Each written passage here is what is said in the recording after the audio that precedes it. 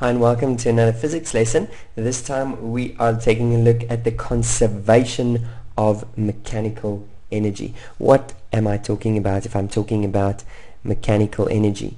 Not that difficult. Okay, mechanical energy is simply the sum of kinetic energy.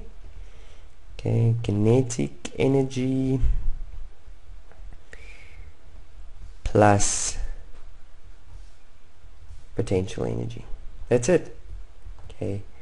Mechanical energy is the sum of kinetic energy and potential energy. Okay, so how does all of this come together? Well, let's look at a very basic scenario that we've seen so many times. I'm sure you want to puke.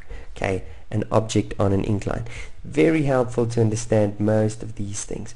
So there's our object. This time we are considering a force that is pulling it up the slope. So there's an applied force. We're going to call it applied force T. Okay. Then we know that there's always a weight component. Okay. So there's always a weight component that is downwards. And then there is, in this case, a normal force. Okay, so there's a normal force. That's a force that the surface is applying here. And what we want to know is what is all the work, what is all the total work that's happening in this whole system.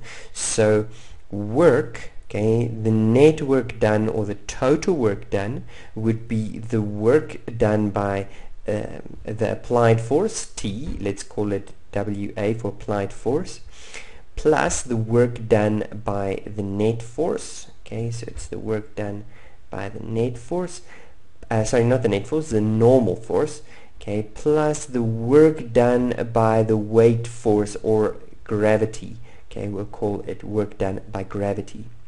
Now, from this equation, there's already a few things that you can immediately, and I really hope you can immediately see it, and that's that the net work done is equal to the change in the kinetic energy. Okay, so if I consider all of this work, whatever work is left over, because some of these things are going to be positive, some is going to be negative, so whatever is left over is going to change this object's velocity and therefore its kinetic energy.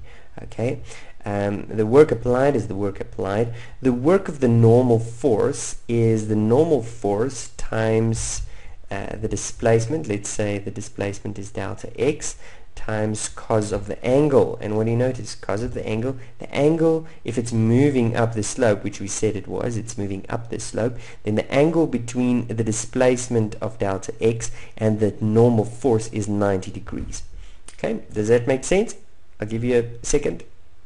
Good. Okay, it's 90 degrees. Now cos of 90 degrees is 0. So the normal force is not doing any work because it's not at all in the direction or in the opposite direction of the displacement. Okay. Finally, in the previous video we learned that the work done by the gravitational force is equal to the change in potential energy. But that is when it's heading down. Okay, remember that the work done by the weight force or the gravitational force, the component of the force that is doing work is this component. Okay, in other words, the weight that's parallel to the surface, it's in the opposite direction. In other words, the angle between this and that is 180, which means cos of 180 is negative. So this won't be positive, that would be negative. And if I now continue to just simplify my formula, then you notice this part is 0. So this whole term is cancelling out. And I notice then that my applied work done, my applied work is equal to the change in the kinetic energy plus the change in the potential energy. Now, something that I neglected to mention, and I apologize for that, but I'm sure you were smart enough to figure it out. I've been ignoring friction. Okay, ignore friction.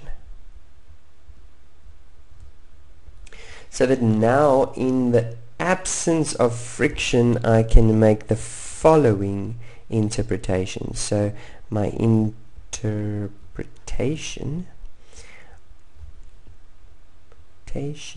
sorry, that's on I, interpretation of what I'm seeing here is that the work that I apply, the work applied, okay, changes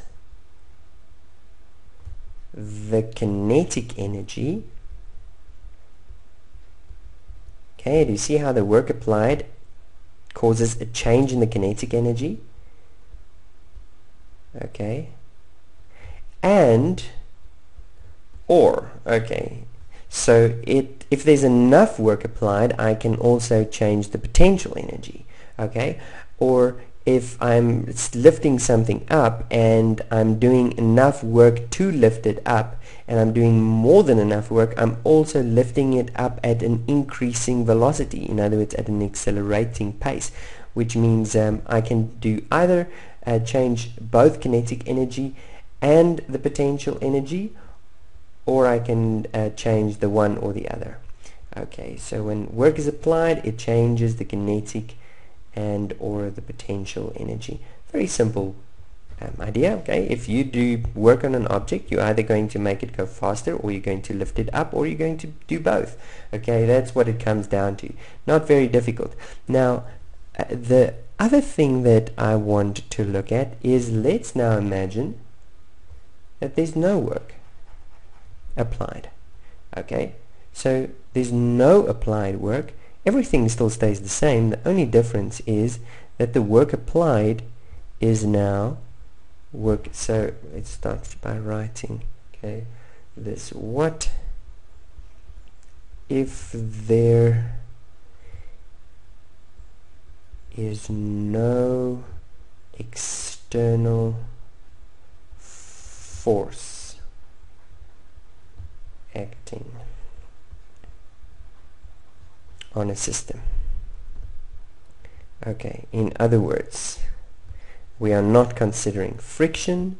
When we say no external force, not considering friction, the only force we are considering is the forces in the system, especially gravity. So if we're only considering the gravitational force, then what's happening here, the work that is being applied, there's no work applied. In other words, work applied is equal to 0 delta x cos whatever, doesn't matter, cos of theta, and because it's 0, this is just 0. So there's no work applied, which means that our formula comes down to this. We now have that the change in the kinetic energy plus the change in the potential energy must equal 0. So if I have that my kinetic energy is changing, in other words, my object is slowing down, it must mean that it is increasing in height, because its potential energy must increase. Because when I add these two, it must be 0. Okay, in other words, the kinetic energy, changing kinetic energy,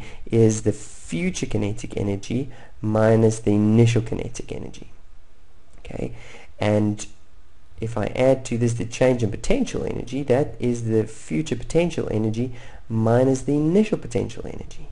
Okay, and this whole sum must be equal to 0. In other words, I see that my kinetic energy in the future plus my potential energy in the future must equal my kinetic energy in the past, the initial, plus my potential energy in the past. I just subtracted or added this on both sides. Okay, and that's where I got to this equation. And what do you notice? Oh, please tell me you notice this. Please tell me you notice that. Oh, look at that. That's mechanical energy. Okay, mechanical energy in the future. And this is mechanical energy. I'm going to write it like that. Mechanical energy in the past. Okay, so my initial mechanical energy.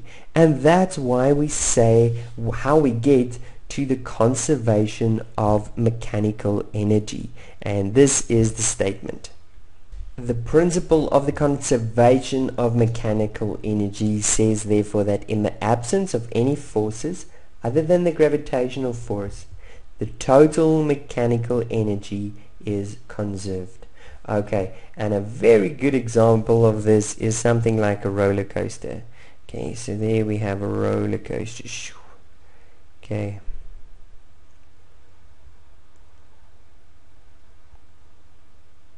Let's say that's our roller coaster. Then when our little cart starts way up here, okay, okay, there's my fair travelers. Okay, when it starts way up here, it is not really moving, okay, except for pushing over the edge. In other words, its potential, it's got a potential energy. Okay, so when it reaches right at the bottom here, now it has kinetic energy. Okay, it's full kinetic energy, and here this kinetic energy at the bottom here must be equal to the potential energy that it had initially. Okay, that initial potential energy, and here in the middle, the potential energy plus the kinetic energy must still be the same. Initially its kinetic energy was 0. In the end, or not in the end, when it's way down here, its potential energy is 0. Okay, here in the middle it's got both potential and kinetic energy, and you can see how it increases in velocity. It goes up, and all of this makes sense. Look, as it goes up, it's going to slow down until it reaches the top, and then it starts increase again. It goes up, slows down until it reaches that height again, and it falls down, and it goes up and falls down. I hope you get a feel for it. I don't know if I explained it very well, but a roller coaster is a very good example of, if I know at any point anything about the potential energy, like the height, I will be able to tell you exactly what is its velocity, because I know that if I know originally what the height was. So if I know the height here, the mass of this object, then I can work out potential energy. In other words, total mechanical energy, because it was not moving yet, so it didn't have kinetic energy. And therefore at any other point in the system, I will be able to tell you exactly what is the velocity, what is the height, etc., just given one of the unknowns. Cool. That's me for this video. See you in the next videos where we're doing some of these examples. Cheers.